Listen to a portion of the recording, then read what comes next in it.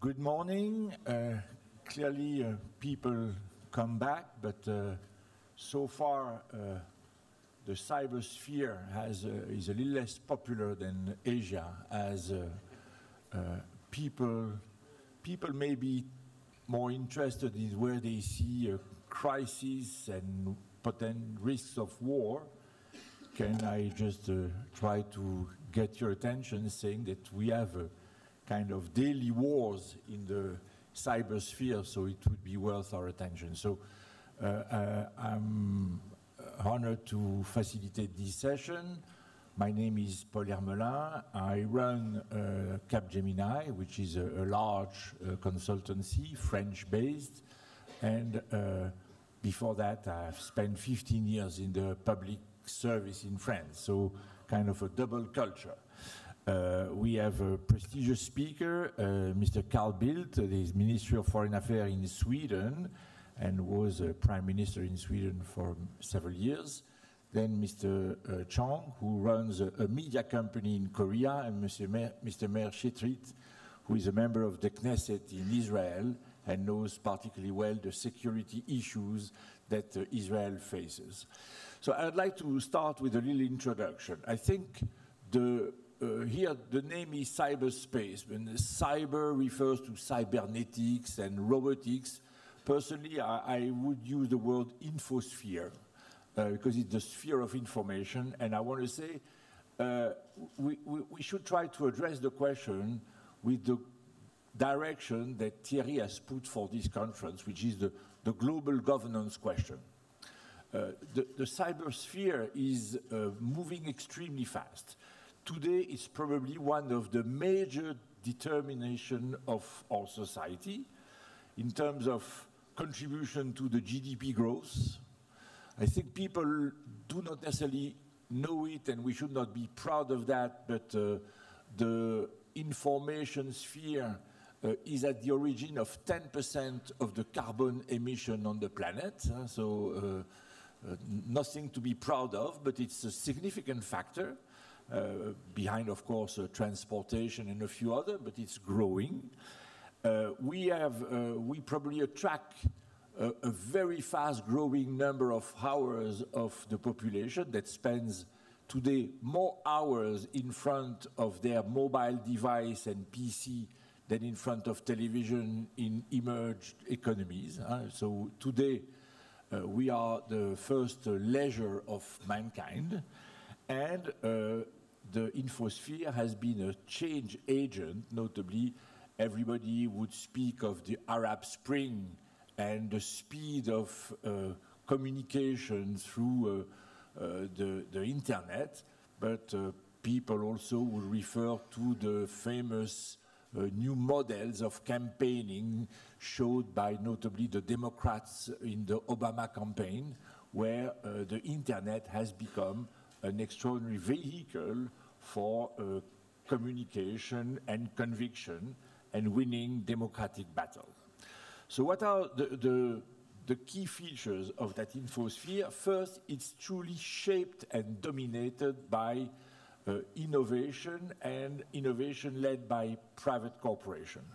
First big wave was the emergence of personal computing, and personal computing was a combination of course, IBM that invented the PC, followed by Microsoft that led to a big domination of what people at the moment in time were calling Wintel. Wintel was the contraction of Windows and Intel. So Windows was Microsoft, the operating system, and Intel that manufactured chips that were found in most PC.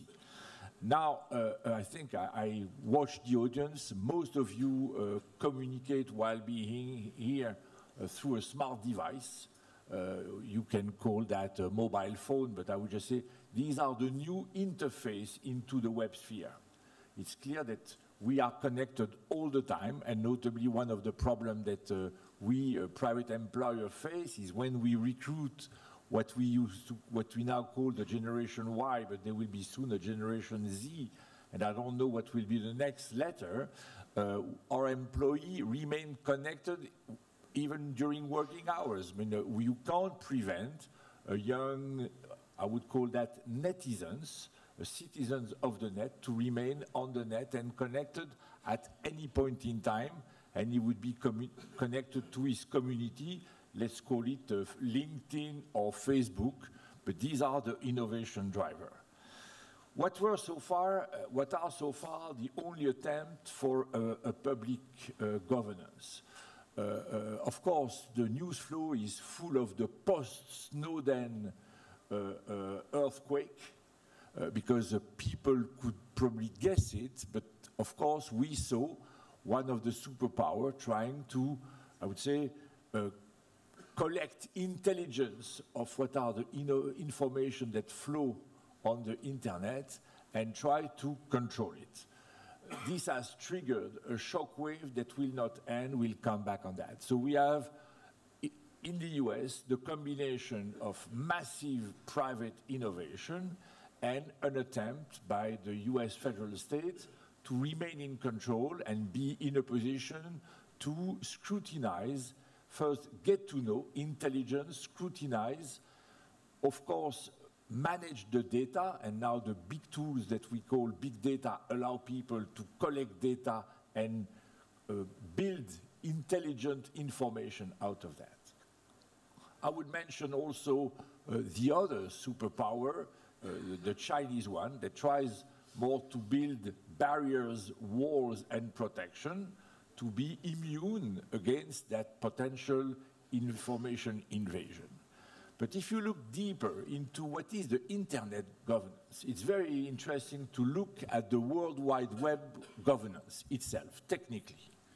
The first thing is, the first body that was designed is called the Internet Architecture Board. So it was designed by techies. So the first thing they thought about was how to maintain the integrity of the architecture of the internet. The second body is the Internet Engineering Steering Group, so still engineers dealing with their technical problem. And as the third body, you find what is a truly attempt to do a global governance, which is called the Internet Society, the ISOC. And the Internet Society defines itself as, and that's the challenge for today, a non-profit, non-governmental, international gathering of professional members that feel in charge of standards, technology, education, and policy issues. So the people that feel empowered of managing all the political issues of that gigantic sphere of communication that mankind has invented are a gathering of non-governmental, international individuals that think they drive the future of that sphere. And that, I think, is the challenge. Just remind everybody that in 2011, President Sarkozy, that was driving the G8, tried to convene what we had called at the time EG8, E referring to electronic, the e-business, the EG8 in May 2011. And I attended that conference, and it was a strange confrontation between some governmental representative and most of the business leaders trying to find a compromise. And frankly, the conclusion of the EG8 were rather shy, rather limited. I think the conclusion, as always with these diplomatic documents, was a common agreement that we need to give a new impetus for freedom and democracy. That goes without saying, but why not? And trying to articulate what could be the basic principle of that information sphere. First, freedom. Second, respect for privacy, and we'll take later about that. Respect of intellectual property. There you saw the large US corporation claiming for keep the ownership of their innovation. Accept multiplayer governance. The principle is nice, but once stated, nobody knows what it truly means, as I refer to the Internet Society. A big claim for cybersecurity and protection against crime. As I told you, I attended this works and conference, and notably a very interesting meeting between President Sarkozy and several US leaders. And what is striking is in the infosphere, any attempt to regulate or control has become obsolete before the attempt even gets an approval at international level. There was recently an attempt at the EU level to regulate the data treatment and transfer, and notably how data should be handled and potentially transported out of the EU physical borders. And there was a EU summit, this time by the French president, François Hollande, and their main decision was they could not agree on a precise principle, so they postponed the question to 2015. So it just shows that the speed of international regulation and global governance just do not match the speed of innovation. Because what is seen as key today will become obsolete very soon. And I think that's the main challenge of that infosphere is the discontinuity between the pace, the majesty of international governance and the way technical innovation blossom. Just a few days ago, I think it was Facebook that tried to buy something that has no revenue called Snapchat. I don't know if you heard of that, but youngsters in the US send some video, and sometimes this video can be provocative. So Snapchat had invented a new method where the little video self-destroy after 15 seconds to protect privacy. I think the rumor is that Facebook offered $2 billion to buy Snapchat, and the Snapchat owner refused, by the way. The strange thing is there are already applications available, be they on the Apple standard or Android Google standard, that if you get a Snapchat video, you instantly copy it on your PC so that it cannot be destroyed because you have safeguarded it and stored it on your PC before the system even destroys it. So just show you the crazy figures, the speed of innovation, and the counter-reaction, which make it very difficult to regulate. So we are in a world of entrepreneurs, but also not only the nice little entrepreneur. We have a very large corporation. People just wonder if Google will not invent the new automotive. And you know, they are working on a Google car that refers to automated car, where people would give the control of their car to the system. And Google is able to do that thanks to their gigantic position in the infosphere. But more difficult, we are in front of netizens, youngsters that have been born in that world and do not necessarily understand what we call privacy. I just say, I've asked my daughter if she didn't feel at risk to put so many information on her Facebook profile, just wondering if one day she wouldn't regret it because possibly, let's say, an employer would have access to a lot of private information. And her answer was, if I don't do that, then the employer will find I'm a very secretive person and would not hire me versus other people that share the same information. So it's a new world. It's a new world with new behavior.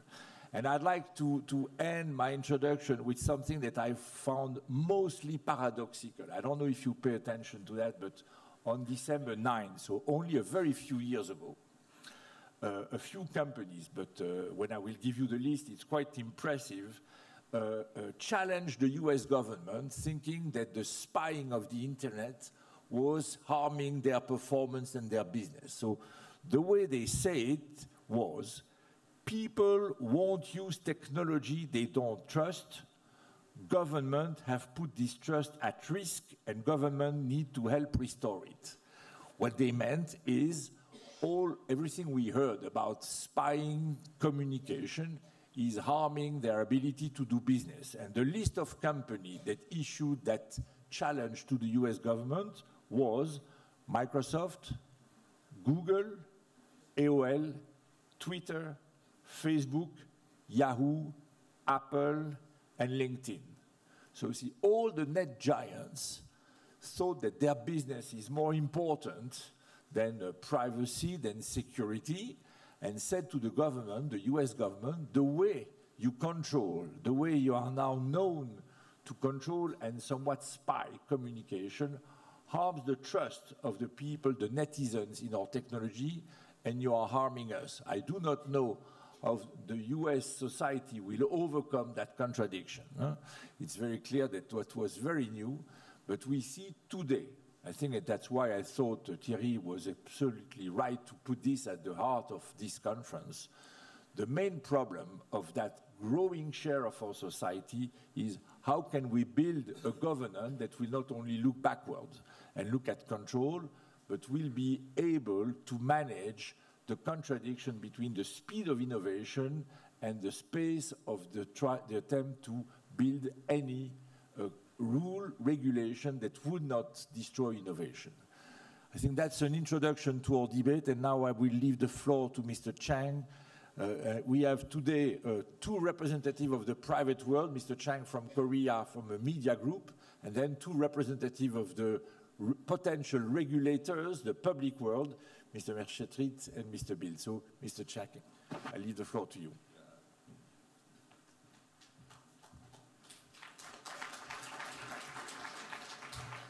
Good morning.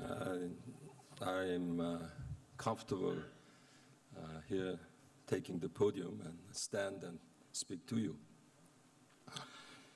Okay, the moderator told us lots of introduction and many new applications, and I'll continue from his remarks. And the title of my presentation this morning is Media in the Digital Ecosystem. Briefly introducing myself, I print about 1 million copies daily. It's a business newspaper, and I own 2 channels, broadcasting channels on cable network, and I also have a service to internet. So my audience, daily audience, turns out to be about 10 million to 15 million. And so I challenge many problems in the cyberspace, and I try to summarize some words, what's happening in this media business. And I came out with 4 words, change, challenge, choice, and chance. And I'll go over these problems. Okay, change. The moderator just said the speed of change is enormous. Your society is changing much faster than you think. So the media's job, media service must be instantaneous, and real-time delivery must be your service. And let's look at this picture. The picture was taken 2005 at the St. Peter's Square. Somebody in your journalism school might have seen this picture. And the crowds gathered here for paper conclaves, rather emotionless. On the right-hand side, there's only one person taking a picture with a smartphone. But move to this year 2013, when Pope Francis became Pope. At the same square, same St. Peter's Square, you might think everyone's holding a candle to commemorate new Pope. But they are having this smartphone. The one in the middle, here is this big tablet PC. So lots of change is happening in the media industry. And let's look at this Jeff Bezos of Amazon. This bold man purchased the most respected newspaper in the United States for only $250 million. If the price was that low, I could even challenge him to purchase this respected Washington Post. A friend of mine talked to Graham family, sending him, giving him condolence, unloading his family business for 136 years. And Mr. Graham told my friend he's quite happy to get rid of this newspaper, but the price was too low. Many newspapers, many news media is owned by a family, but these families are getting rid of these businesses, like the Wall Street Journal went to Murdoch, and the Washington Post, Amazon, and the Boston Globe is on sale now, and Forbes magazine is a great magazine, is on sale again. Forbes family ran this magazine. They are sort of tired of making magazines. And you know that the Business Week magazine went to Bloomberg's service, and Huffington Post, Arianna Huffington founded this online newspaper. Now it's owned by AOL. This lady is smiling because the social network called Tumblr was acquired by Yahoo, and Yahoo paid $1.1 billion US. So these two episodes symbolize the change in the landscape of the media industry. Okay, we all know that stories from Egypt and Tunisia, when Arab Spring happened, people didn't say that CNN will come and broadcast our revolution, but they said this revolution will be tweeted to everywhere. Broadcasting is disappearing, and Twitter is overtaking broadcasting. So newspapers, television might disappear. Bill Gates said that more than 15 years ago. I was very worried 15 years ago at Davos when I heard that story, but I'm still here. I'm not making billions of dollars like younger ones, but I'm still here. But look at the current trend of newspaper circulation. It's coming down. The orange bar, orange represents Asian circulation. Asia took over. The green one was United Europe, and the blue one next to it is United States. Year 2008, Europe used to be the largest newspaper market, but this is changing. And what about the advertising revenue? Okay, Asian markets now is as big as United States, Europe a little bit below that. So who took the money from newspapers or print media? I would say it's Google, Facebook, and Twitter. Publishers like me, we call them enemies of newspapers. Okay, this young guy, Zuckerberg of Facebook, he said, we want to give people the best personalized newspaper. Personalized newspaper meaning customized newspaper. You don't want to read articles you don't like. You only like to read articles you are fond of. So again, younger generation, this one with lots of hair on head, making good money. And the Google dominates the internet world. This can be a problem for every society, or sometimes monopolizing the market more than 70%, 80%.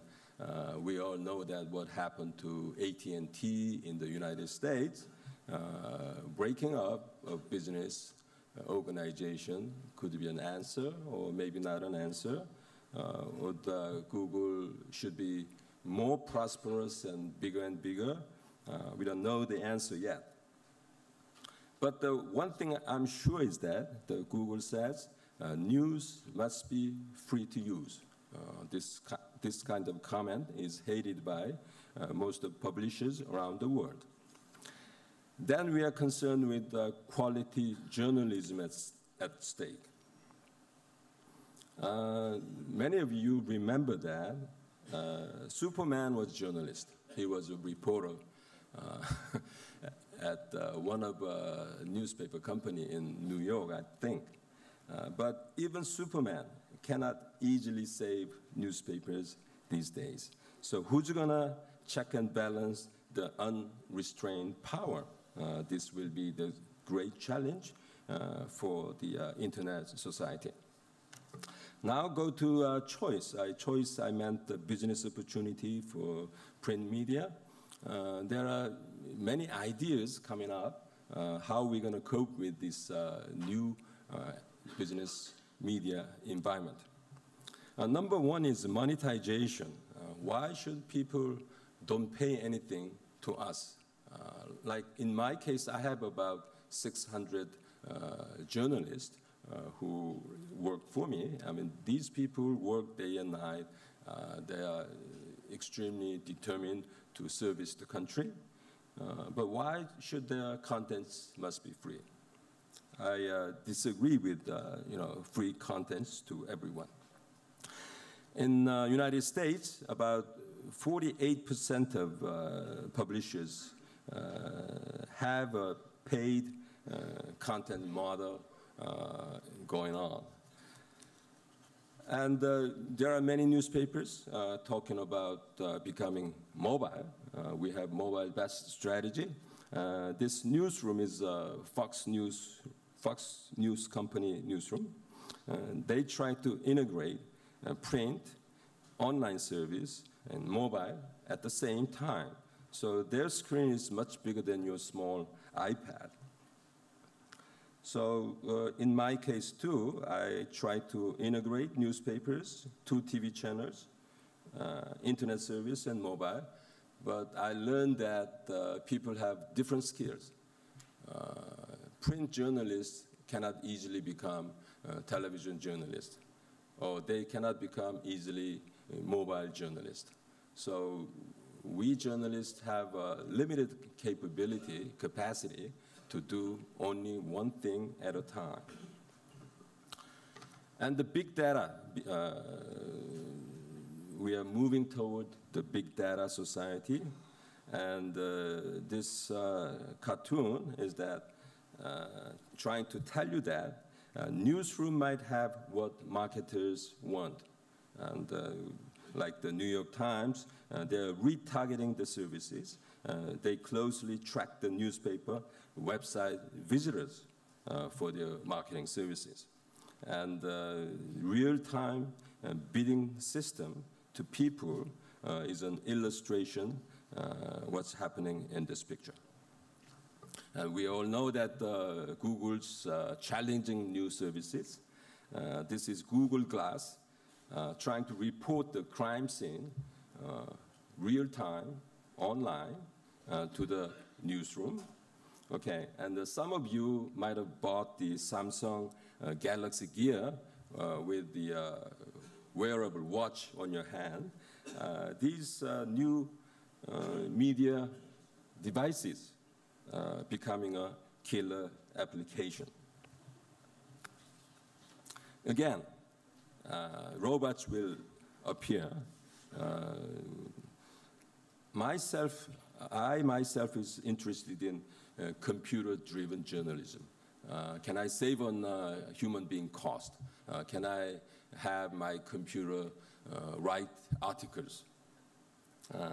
It's near, and we have drone flying over mostly Middle East, fighting against terrorism. But next Pope Conclave, I believe that drone will show up. Drone equipped with a camera will show up. I tried to use this drone in Korea, but Korea is facing North Korea in militaristic confrontation. I learned that I'm not allowed to use drone in the city. But outside of city, maybe I could use drone journalism. Okay, the New York Times won the Pulitzer Prize by giving a multimedia journalism.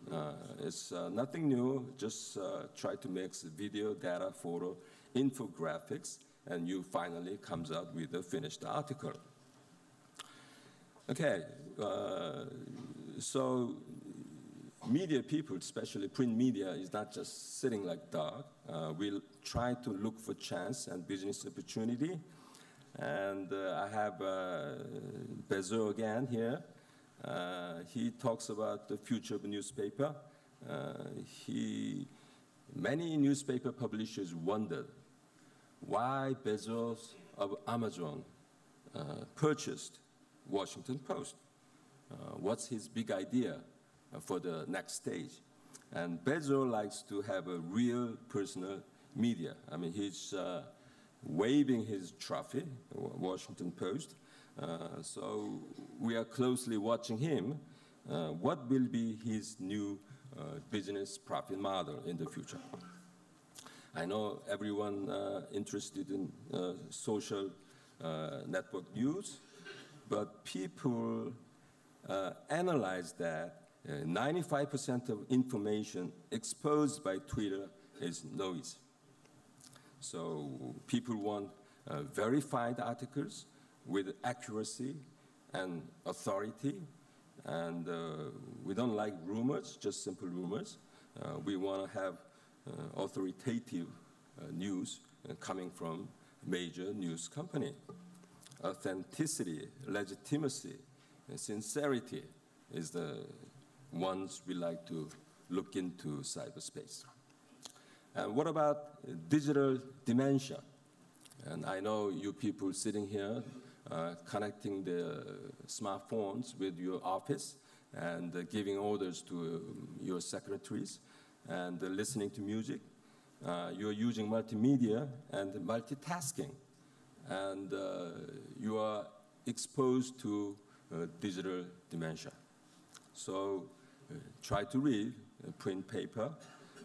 Newspaper will filter out all kinds of rumors, news coming out of new devices. So I'm a little bit optimistic that good newspapers will survive through the next generation and continuously look for business opportunity. And media is a communication. I think it will last as long as mankind exists. And I finally come up with the future of media. Let's look at this diagram. Okay, newspaper must make money to service good journalists. Okay, monetization is going to be the real problem for most of the newspapers. And we have technology disruption coming. So mobile, social, big data, how are we going to adapt to these new technologies? And the human values are important. Humanistic value, they make great journalists. After all, journalists are human beings with good ideas. So putting together three of these areas, I think innovation will come for the next newspapers. Before I was coming to Charles de Gaulle and continue to Monaco, last week Google people came to see me. I don't like Google people. I told you they are the enemies of newspapers. But they want to live together with print media. They suggested Google application, Google Docs, moderator talked about it, and cloud service, and Google Hangout. Maybe in 5 years from now, Professor Montbrial, you don't have to get all these people here together. We just go to Google Hangout and have a conference. And you save lots of money there. And Snapchat, okay, you talked about Snapchat. That's another device. And what about Flipboard? Okay, this is another SNS service. And one of the interesting new service comes out as Evernote. Evernote is an application. It's a private search engine. And it may become your external brain. Your brain has a limited capacity, but now by using the cloud service everywhere, your brain capacity expands immensely, okay? And again, 75 billion users already using this Evernote. Lastly, last page, please. Okay, this is a comment by Eric Schmidt of Google. He comes to visit Korea once a year, snooping around, make sure that Google is still the #1, make sure that Samsung is behind. He said, right now, about 2 billion people around the globe has internet access. But his mission is to have 5 billion people. Okay, I only have like a 15 million audience, and Google's talking about 5 billion people. So we are living in the Internet of Everything. Internet of Everything society is a network of smart devices that communicate each other with a little human intervention to data centers, wearable products, and new devices, so and so. I think there will be no privacy, no humanity. Machine-to-machine society might prevail. Driving cars, I mean, driverless cars is already on the road. They've been testing these cars for several years back, okay? So I think let's get prepared to M2M society and machine-to-machine society. Good luck. Thank you. Thank you.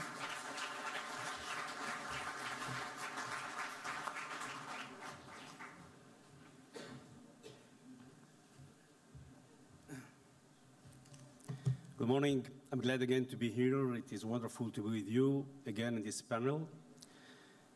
And you heard now from my colleague some of the benefits of the internet.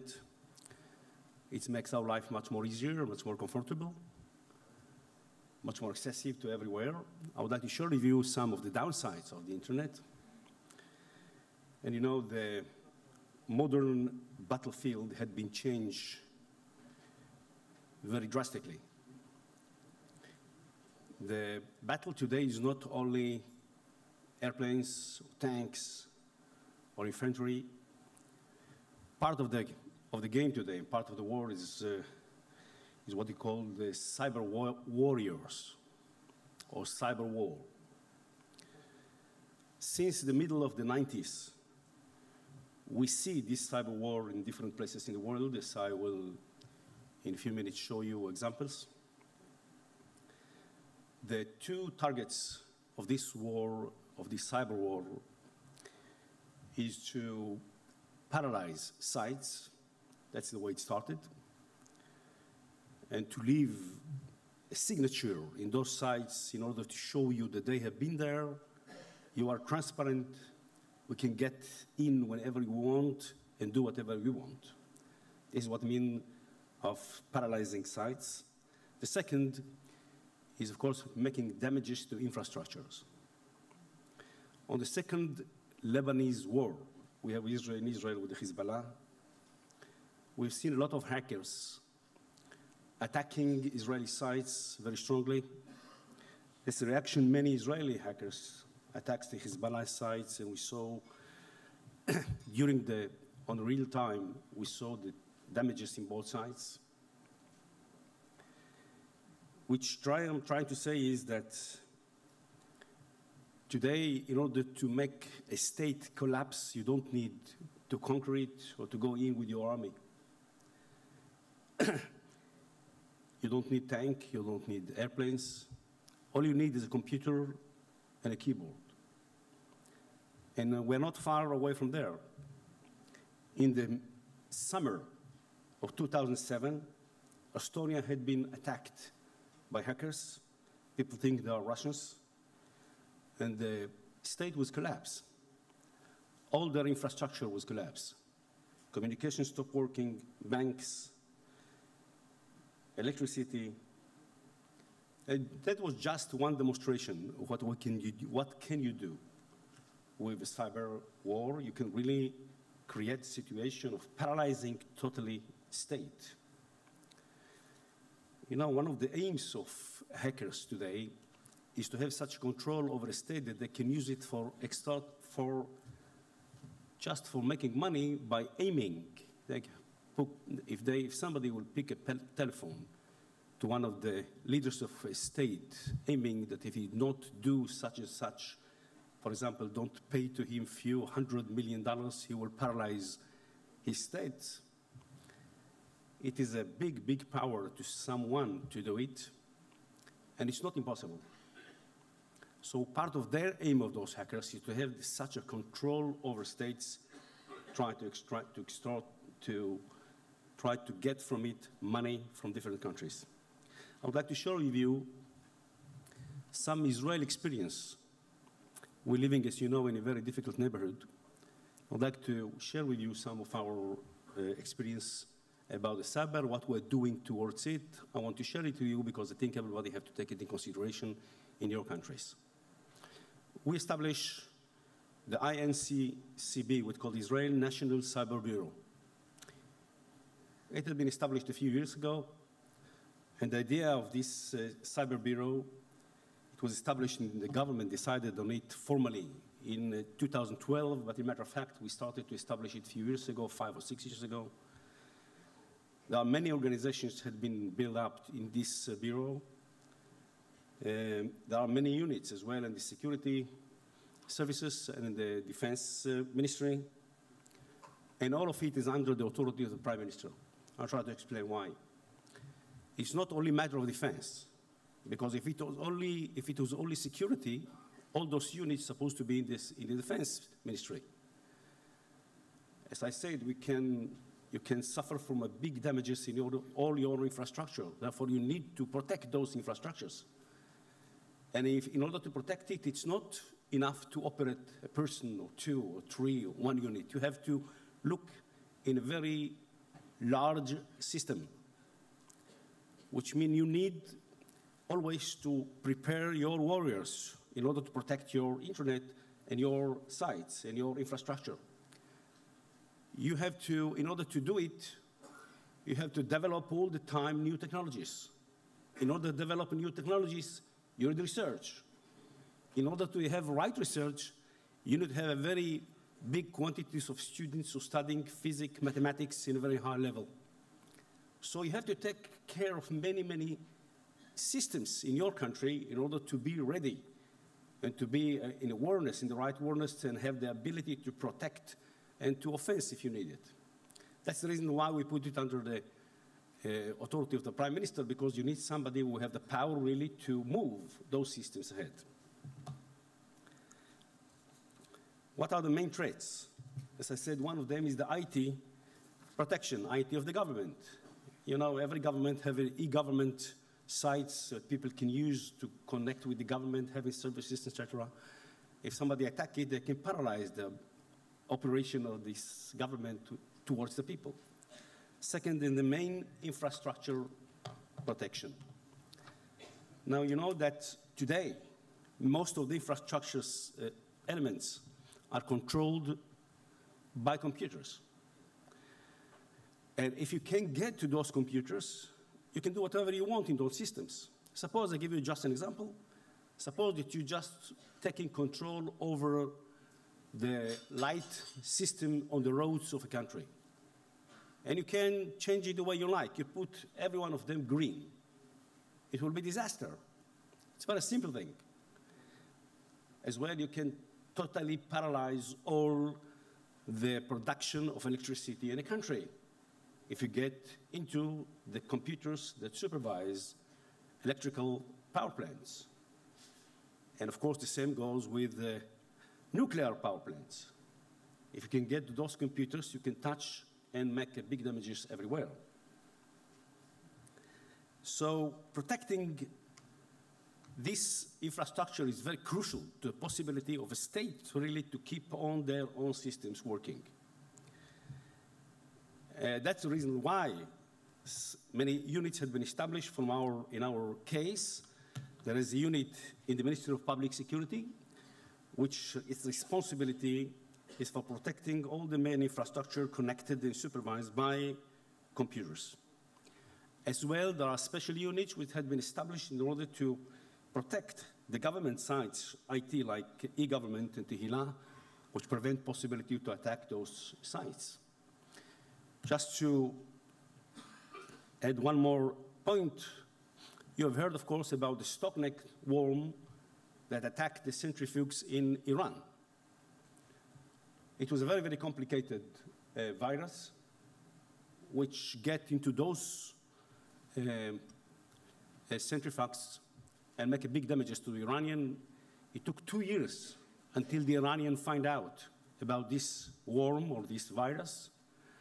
And the question was, there is one question, when somebody use offense and using some virus, how he prevent that this virus will not go back to his own systems. So for example, we're speaking about this Stuxnet. This virus was so sophisticated that he act only in certain type of centrifuges, only those of Siemens from a certain type which are in Iran, which means if this virus was go to some other centrifuge in different place, different country, it will not work.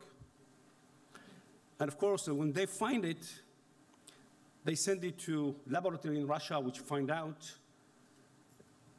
and explode it to the world that it exists.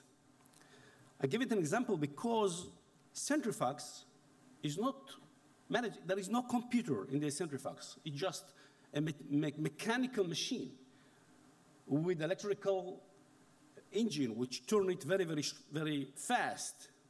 But those centrifuges are supervised by computer. So if you can touch that computer, you can, of course, making a big damages to those centrifuges. That's what happens in Iran, very big damages. What are the main threats? The main cyber threats is to infrastructure, as I said before, water, electricity, transportation, banks, stock market, communication, etc. Almost everything. You can really paralyze a total country. Stuxnet, as I explained now, was just an example. I would like to bring some more examples. In 2007, Edward Snowden explored this a disclosure, the attack over Estonia, as I said before. In June 2010, as I said, the Stuxnet was working in Iran. March 2011, NASA admit that within 2 years, 13 successful attacks had been launched against its computer, and they lost the control over the space station.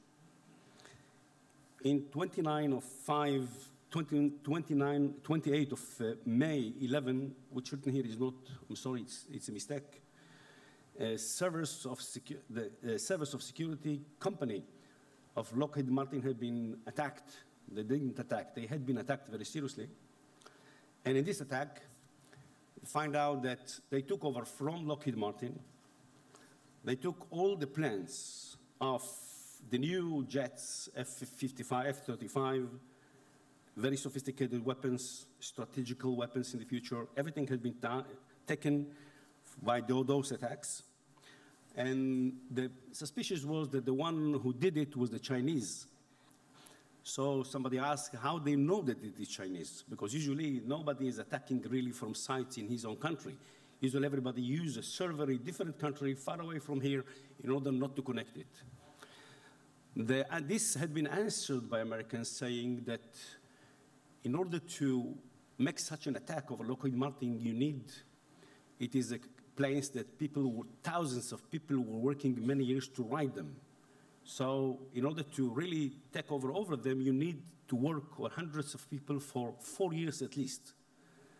And the ability that somebody will operate hundreds of people working 4 years in order to attack these sites is possible only by China. Go ahead, and some more examples. September 2011, Iranian hackers broke into the computers of Netherlands information security company and forged documents that allowed them to access to the sites of the Mossad, CIA, and MI6. In December 2011, Saudi hackers announced that they download 400,000 Israelis' credit card details. As a response, Israeli hackers struck into the details of the Saudi credit cards, which was a big fight at the time. November 2011, hackers took control over the water pump system in Illinois and Texas, not only to make damages, but only to show United States that they are not protected, that there are exposure to any attack they want to do. And in May 2012, a flame had been disclosed, which is, according to experts, it is 20 times more sophisticated than the Stuxnet. Okay, therefore, we decided that we need an ecosystem in order to tackle all those problems. You know, it's not only a matter of attacking. It's not a matter of defending. You have to have both possibilities. And you know, you have to do it at once. That's the reason why you need an ecosystem and not a different stations. We have to have it synchronized between all of them. In Second World War, Great Britain have 3 different parts of the Air Force. One is to protecting the seashores of England, second to protect the skies of England, and the third was to attack outside of England. Of course, today it's impossible. Air Force is one, and therefore, today as well, we need that everything which work or deal with cyberspace will be, in one hand, synchronized very strongly in order not to prevent situation that, just theoretically, okay, we would like to take some information from certain computers over there, somewhere. On the same time, other unit of cyber will attack this computer to strike it, to paralyze it. That will be stupidity, right? We need this computer to stay alive, you know, if you want to take any information from it. So we need to have a very, very good synchronization. That's the reason why we need such an ecosystem. And of course, there are difficulties and obstacles to that in this way. Why? Regulation. Of course, you need, in order to have the ability to do such a thing, you need regulation. Government have to make special legislation in order to allow the possibility of a government really to protect every infrastructure. Otherwise, you cannot protect it. Even if you have the means and the possibility, you cannot protect it. In the United States, for example, one of the problems of the government of the United States, they don't want to take responsibility over the protection, let's say, of the finance system, private finance system, because they say it's hurting privacy, and therefore they don't want to take responsibility on it. I think it's a mistake, because it's really very possible and very easy to attack those systems. Threat blocks. Suppose you go to a bank in Israel and said, we want to protect your site against any attack from outside.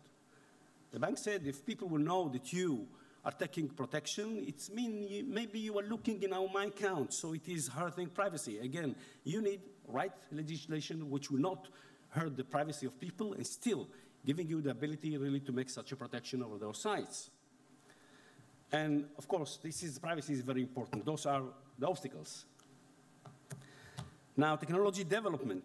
Changes in this technology, in the regular technology, takes 10 years, 20 years. Look, cars. Since the car had been invented, it took many, many years to make a real change in any special change in this technology. In this technology of cyberspace, a generation is 1.5 years, no more than that. So you cannot take some expert to protect your country and forget it now for the next 5 or 10 years, and then one day you wake up with a total disaster. You have to follow up all the time. You have to operate those systems day by day and developing all the time, developing technology, If a year or a year and a half pass, you have a totally different technology. And if you're not prepared, you have no protection. Everything which you've done before is dead. This technology can require a constant development. And you have to be always in a constant alert, always, all the time. Having technology is not enough. There can be many, many damages, surprising damages, very strongly if somebody would decide to attack you. So therefore, it's not enough to have technology. You need to have the right warriors. And I'd like to show you something that General Alexander of the United States says. He said, the cyber warrior, somebody who want to be a cyber warrior have to have the experience of 10 years at least in building networks, defending networks, and operating in a cyberspace. How many people have such an experience? Very few. David Dietrich said, what are the cyber warriors? He said, we can reasonably conclude that it would take more than 10 years of experience at the highest level of CNO, which is computer network operator, in order to have cyber defense and offense capacity. Which means in order really to prepare cyber warriors, you need to invest a lot of money and a lot of time. You cannot just take some amateurs to do it. You need professional people who sometimes they dedicated their life to that. You know, in the United States, they have 3 million IP people. 60% of them are living in a fear because they don't know nothing about cyberspace, so they cannot protect their own systems. The United States budget today for cyber is $4.7 billion a year. I don't know what the budget of your countries, but I suggest double it without knowing it. You need much more. You have to really investigate a lot if you want to protect yourself. Therefore, we're speaking about general ecosystem. It's supposed to give us a combination of industry, security, education, government awareness proper, and legislation. You have to do all of it together and synchronize them in order really to have the right answer. Israel is a target. Israel is the most attacked target in the world. We have almost 100,000 attacks per day. And during, let's say, Gaza war or Lebanese war, we have more than 1 million attacks per day. But if you go to the next, and the last chart, you say that according to McAfee reports, there are people who are grading countries according to their protection. The McAfee threats report ranks Israel as the country of the most prepared for cyber threat, along with Sweden and Poland. Which even we have become such a target, which are many people and countries who want to attack our sites and attack Israel. We have the right protection because we were prepared for it. And we have to. We're living, as I said, in a very, very difficult neighborhood, so we have always to be in awareness. I think that usually we're afraid of what we don't know. If we know it, we don't afraid. Therefore, our task in every country is to learn it very seriously, to invest the money needed in order to prepare the right people to protect it. Otherwise, we will be in a very bad situation if we have any war or conflict. And I would like to say in the last ending by saying that in this situation of today, sometimes you see a young man which is much more powerful and better than a full division of the army. A good cyber warrior can do damages much more stronger, much more bigger than any army division, including Air Force and everything else. That's unbelievable, but it is true. Thank you.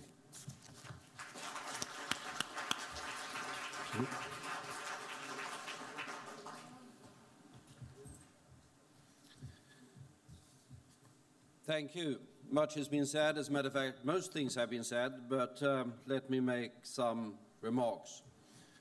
The word is changing very fast. We are in this respect in the midst of the most revolutionary scientific and technological revolution that mankind has ever seen. And what we see now is the word is going broadband, the word is going mobile, the word is going cloud, the word is going big data, the word is going to hyper-connectivity and doing it very fast. Just the mobility part of it, because that I think is very important. We are used to the word of the copper lines and the fixed networks. That is all disappearing when we go mobile. Within 5 years, 65% of the population of the world will be covered by mobile networks that are more capable than the ones we have in Europe today. 65% of the world within 5 years on present trends. This transforms everything. There's no business model left that will be able to withstand the pressure of change. There's no government, no economy that will not be profoundly affected. The economic impact, the economic opportunity is, of course, fairly obvious. The World Bank has tried to calculate which are the economic opportunities coming here, and looking, of course, primarily at developing world, as they should. And they are saying, broadly speaking, that if you have a 10% increase of broadband penetration, you have a 1% or 1.2% in the economic growth rate. If that is true, and I have no reason to doubt it, is the most powerful development tool that we've ever seen. It is the most powerful tool that we've had of bridging the gap between the rich and the poor in the world. And I would argue that within 10 years, the famous digital divide that we all talk about is not going to be a question of geography, it's going to be a question of generations. The digital divide is within every business, within every society, within every nation. It reminds me of a story by a friend of mine who used to be Israeli Minister for Intelligence or Security or whatever, David Meridor, and he told me that when they were setting up within his sphere of responsibility different working groups on doing things, whatever they do, which was broadly indicated what they do, I think he had as a rule of thumb, I said, that he wanted to have on that working group all the time a number of people that were less than 18 years of age. Otherwise, he said, they won't understand what's going on in the world. I've tried to apply that in Sweden, but I have miserably failed. They're obviously, so the transformational power is enormous of what we are seeing, but the opportunities are vast, primarily for the developing world. I stumbled on the fact this morning, or coming down on the flight yesterday, as a matter of fact, that if you look at Nigeria, I mean, the biggest internet economy in the world, the biggest internet user in the world is, of course, China. But the number 7 in the world is Nigeria.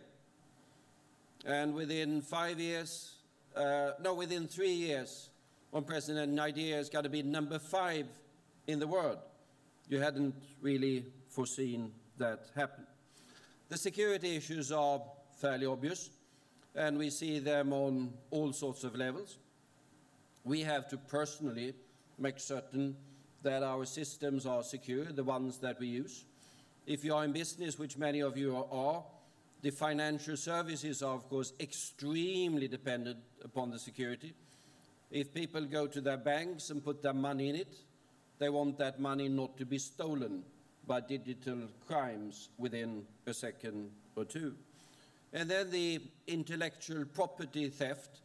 I take only one Swedish high-tech industry, which I know has roughly 30,000 serious attacks every week by intruders coming from different countries trying to get the intellectual property, and if they do it, they are going to use it. So protection of that from the security point of view, of course, extremely important. And then we need to protect the national infrastructure, and we need to protect the global infrastructure. And the global infrastructure is fairly resilient and fairly redundant, but should also be protected. We had an incident a couple of years ago when suddenly traffic between Europe and Asia was seriously impaired. And it turned out that someone had by accident cut a couple of cables outside of Alexandria in Egypt, because a lot of the cables, the fiber cables, go through the Suez Canal, obviously. And if you have an anchor or if you have something else and the cables get ruptured, then you are in trouble. But the redundancy by the cables, by the satellites, is enormously important. It is fairly redundant, but we need to think about it anyhow. Self-defense in different respects is important. And then the more serious security issues that was indicated. I mean, Stuxnet was a Rubicon of our time. For the first time, I guess, we had active cyber warfare. Someone, a nation actor, actively destroying the infrastructure of another country. The laws of war apply. So that, under the laws of war, that nation had the right to strike back by whatever means they considered appropriate, formally speaking. But then, of course, the problem of attribution is there to some extent. Who is responsible? But there are ways, increasingly there are ways of sorting out the problem of attribution. And just add one remark on that sort of things. Cyber weapons have one feature normally, you can deal with it, but anyhow, one feature that is different from normal kinetic weapons. If you bomb someone, the bomb goes off and the bomb is gone. You can't reuse the bomb for other obvious reasons. But if you deploy a cyber weapon, the cyber weapon is often there. And if you are smart enough, you can take the cyber weapon, you can re-engineer it, and you have the weapon. And you can send it back or send it somewhere else. So you can reuse the cyber weapon. So if you deploy a very sophisticated weapon against someone, be careful, it can be sent back to you. And it can proliferate. Someone has tried to develop theories on cyber war comparing with nuclear war. I think the appropriate analogy is probably biological warfare. You don't know where the virus ends up at the end of the day. It is profoundly dangerous. Power issues are, of course, very important. You can say that what we see now is that networks are challenging hierarchies everywhere, from Tunisia to China, to France, to Russia, to Ukraine. And hierarchies are fighting back with whatever means they have. They are building their great firewalls to try to protect them.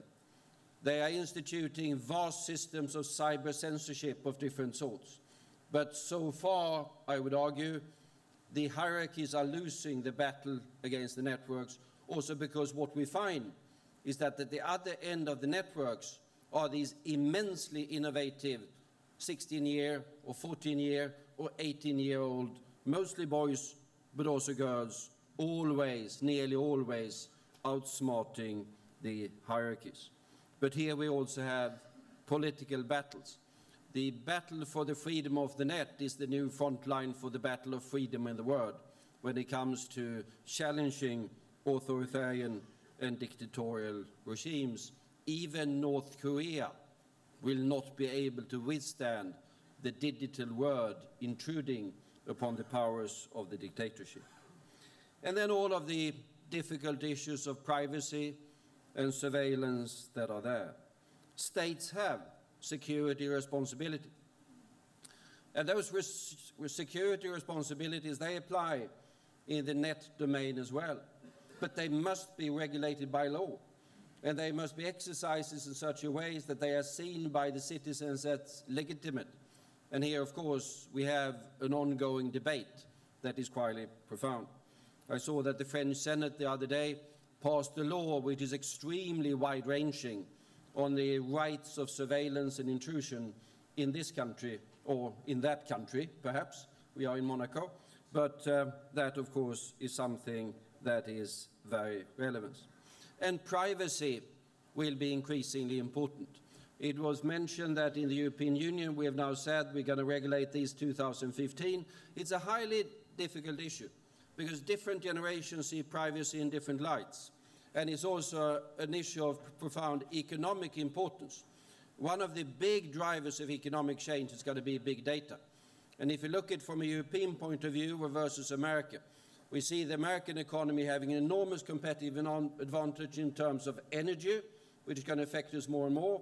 And the second big advantage is going to be its big data advantage. If we mess up our privacy protection, we can't afford in Europe to lose out competitive advantages in both energy and big data, and that will impact upon these issues as well. Governance issues will be at the forefront. It was mentioned the ecosystem of governance, the infrastructure, the Internet Architecture Board, the IETF, which is the Internet Engineering Task Force, the ICANN and others, the 13 root servers that we have over the world, well, mostly in the US, one in France and one in Sweden has to be said, but the rest of them are actually in the United States, that actually run the Internet. And this is under attack by some governments, Russia, China, Saudi Arabia. But it has to be said that this system of governance has been exceedingly successful. It had made possible the fastest and the widest diffusion of a technology revolution that we've ever seen. It has made the technology available freely to more or less everyone. It has contributed to entrepreneurship and innovation in the cyberspace of a profound nature. We should be very careful not to make that over-regulated by international bodies to such an extent that we play into the hands of regimes that might have a slightly different agenda from the agenda of entrepreneurship and innovation and open societies. That's going to be a big battle ahead, whether we keep a global internet and an open governance system, or whether we go for a balkanization of the net. You can say either an open, transparent, and dynamic net in the future, or a closed control and static one with all of the implications of that. This is, among other things, going to be one of the big political battles ahead. These are just some of the issues. They are vast for each and every one. And this is bound to be, in my opinion, one of the, among all of the issues that we can say, when we survey the domain of politics, that are going to be more important 5 or 10 years down the road, or 15 years down the road, these are the issues that are the rapidly growing issues of political importance throughout the world. This is the new domain of diplomacy.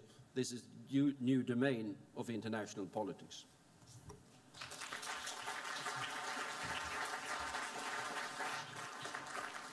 Thank you, Carl. Just after this exciting introduction, and I could notice the room has been quite silent and full of attention. Our chairman, Thierry, gave me 15 more minutes because we started late. Thank you for your generosity. Can we now take a few contributions or questions? Here I have.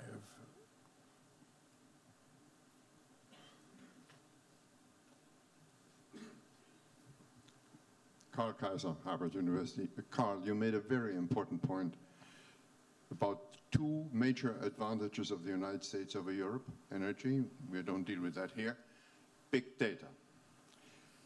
Are you saying that in the long run the Europeans have to give up their concept of privacy, which is very different from the American concept of privacy, and the Europeans among themselves have very different cultures when it comes to privacy?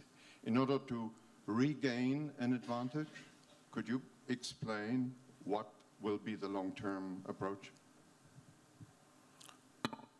I guess we should take a few contributions, maybe. Yeah, you had one. Please stand up. I saw. As everybody, I was very much impressed. But could you, please, all of you, make one step further? I mean, Carl did it, but only half a step. What does that mean to the social and political structure of the world? I mean, it's not only IT revolution which is speeding up. It's all the robotization, it's bio, and that means that in 5 to 10 years, for example, probably most manufacturing jobs will be not only out of Europe, but out of China. But that would create, I mean, a totally different world if we move along the road. I mean, and a world of totally different social tensions, and these will underlie politics of tomorrow, which will be quite different from now. So, could you please, I mean, think a lot of the social political consequences of what you are talking about? Thank you.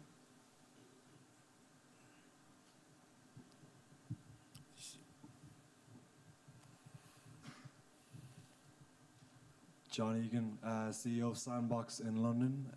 For the 3.5 billion people on the planet under the age of 27, is this migration to online community and mutual cause actually signifying a decline in the fundamental power of the nation state, and perhaps what an awful lot of people see as apathy for younger generations with politics is actually an affinity that crosses borders through technology? There. Yes. Fred Smith, Competitive Enterprise Institute. Following on the first question, the European concept of privacy seems to be that information about yourself is something we should wall out from the rest of the world. The American concept is privacy is a voluntary sharing of information with those you contractually agree with. It appears that the European concept of privacy grows out of the misuse of government-acquired information in the 1930s and the World War II situation, and it hasn't been rethought to recognize that a voluntary exchange of information with whomever is perfectly compatible with privacy. But Europe seemingly has got to make a decision about that, or as Carl Bill mentioned, you're going to forego the whole advantages of big data, which will be very harmful to your economy.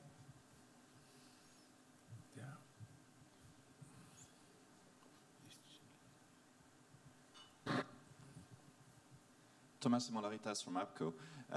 Assange and Snowden brought a real revolution in the West, and especially in the US. Do you expect other people like that to act, not only vis-à-vis the US, but also in other parts of the world, with Russia and China, for example? And what would be the consequences of that? Okay, there.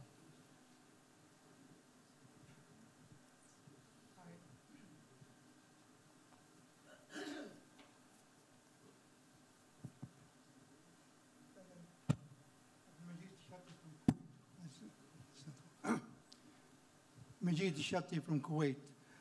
Can we apply the laws that we have today for the new technologies, or we need to invent or write new laws for this?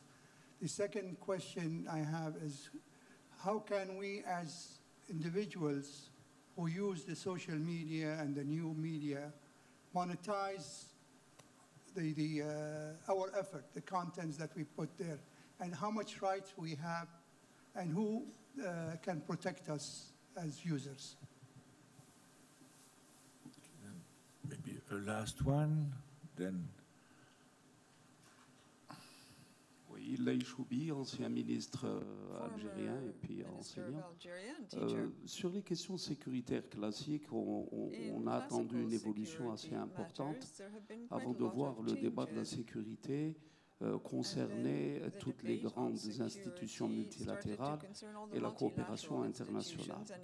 Or, ce que l'on relève maintenant dans les questionnements, c'est que c'est plutôt des défenses nationales sur la question du cyberespace, qui est cybercriminalité, qui est plus développée. Est-ce que vous voyez en la matière une nouvelle philosophie internationale mettant en intervention les institutions du type ONU qui commenceraient à se réformer pour se préoccuper et de ces questions et des grandes questions liées à la liberté et à l'organisation d'une sécurité multilatérale? Okay, let's now try to ask the panelists what are the reactions. There were a couple of questions on privacy and the European nature, the European definition, and maybe a question on social infrastructure. Carl, you want to address that? No, I think the the privacy data protection issues are exceedingly complex and important because they have sort of vast implications for competitiveness and other things. I think here's a generational divide. I think how you define the US approach is what a substantial part of the younger generation in Europe would define it. Because if you go into, you signed up to the Google or Apple or whatever you signed up to, you tick the box and say, I agree. I mean, it's a fairly long text and it's fairly small print, but you do tick the box and agree that your data is used in some sort of way. And that is, from a legal point of view, fairly okay. Shouldn't people have the right to do that if they want to do it? I think they should. But what we should make certain is that they know what they are doing. And in that case, I think we should have sort of a merging gradually of the different European approaches with the US approach, because otherwise we will be in trouble, I would say. But there, as Carl said, I mean, that we have different histories in Europe. France has a state tradition which is different from the German one, different from the Swedish one, but this will have to be sorted out. And this is one of the reasons why the European Council a month ago, or 2 months ago, whenever it was, when it was dealing with the telecommunications regulation issues and the data services and whatever, said this is so difficult, let's defer it to 2015. I think that was wise, because we need more of a debate on it.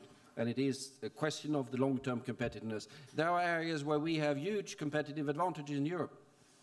We have national health systems, which means that we have national databases for the health of our citizens.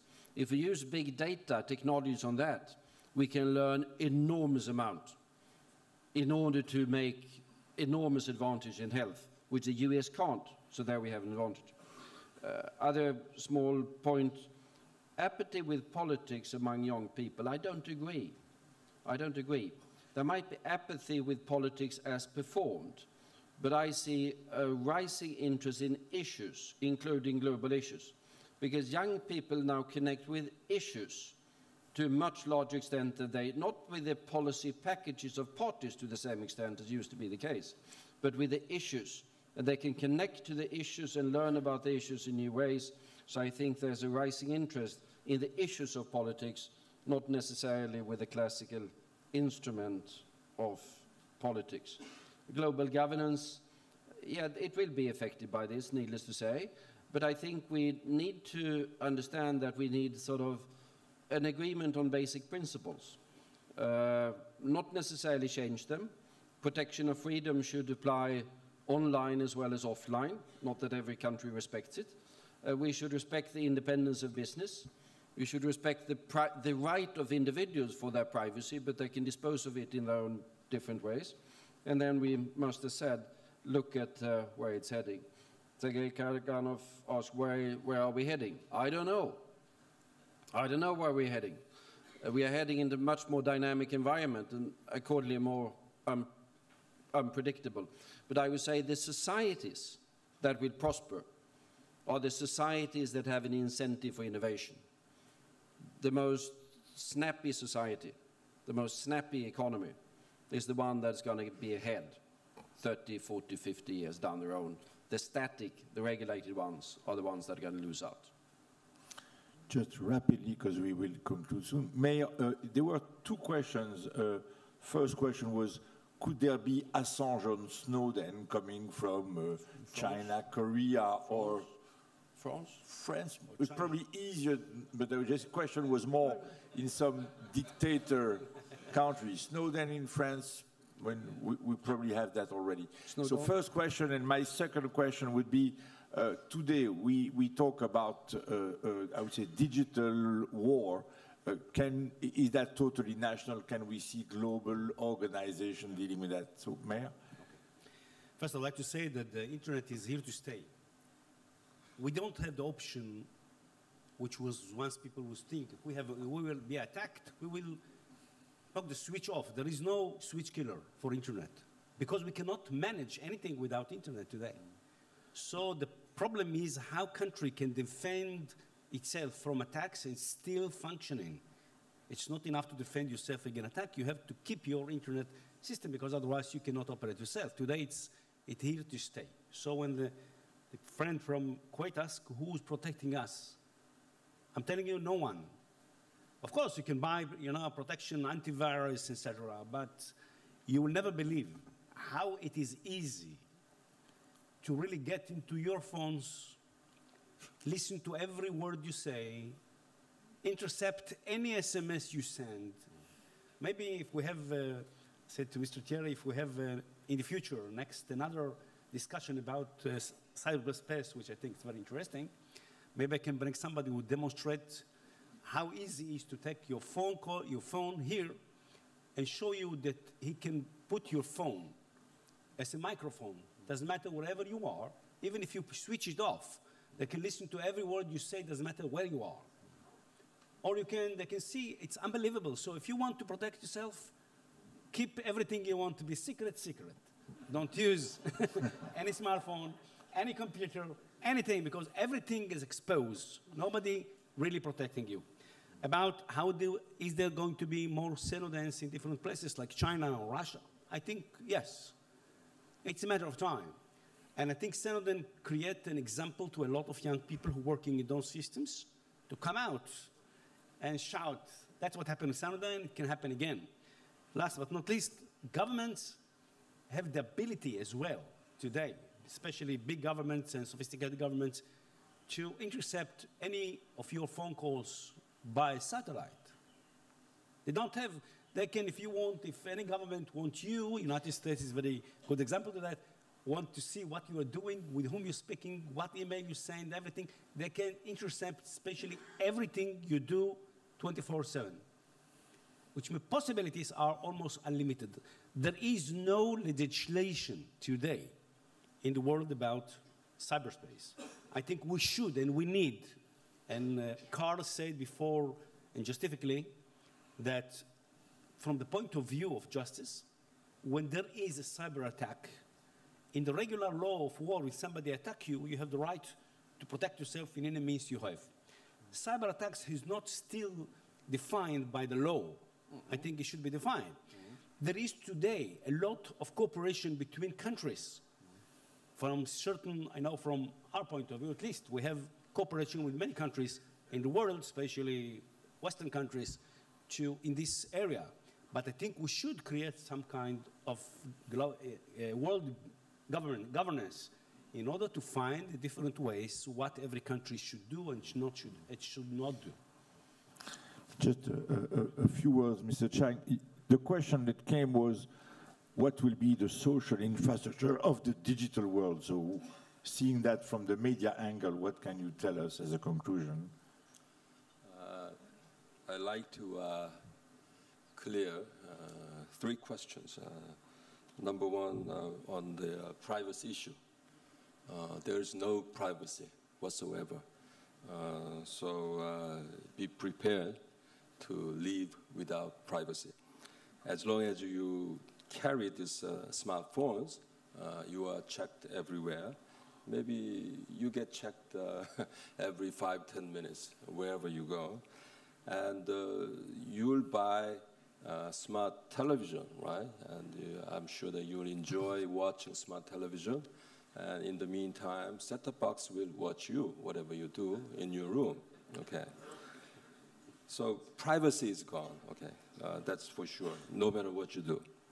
And on the monetization issue, the intellectual people like sitting here, more than willing to pay for contents. I've launched e-paper several months ago, and I already have 20,000 subscribers who's paying about $10 a month. And I hope to increase this number to 200,000, maybe in several years. So people are more than willing to pay for what they have. I mean, if it's good service, the people are more than willing to pay. So monetization will continue. And lastly, somebody asked for social consequences of the challenges in internet space. Okay. I think we have to worry about social disintegration might happen. And yesterday morning at the opening session, economists talked about unequal economy, the gaps between the rich and the poor. I think that will increase and expand. Somebody, I think it was Cohen Tyler, Professor Tyler, he checked on this issue. It used to be 20-80 society, 20% of people sort of overtaking 80% of the rest of people. But the numbers going to be different. It's going to be 15%. Workers will thrive, and the rest of people might suffer a little more. Okay, that's my answer to several questions. Just a very few words to conclude. The first point is Capgemini has put the kind of digital transformation at the forefront of his mission. And I think, Thierry, the digital transformation of the world has started, is accelerating. I think we will have to understand the roots of what we would call the digital welfare, the digital diplomacy. Military people understand more and more what is the digital defense, and more a bigger share of defense budget are now allocated to cyber defense, fast growing. The digital global governance, so my bet, Thierry, is that this question will come more repeatedly in the agenda of your 7th, 8th, and 9th World Policy Conference, and I hope this was a good introduction. Thank you, and how long is the break now? 25 minutes, said Thierry. Okay, thank you.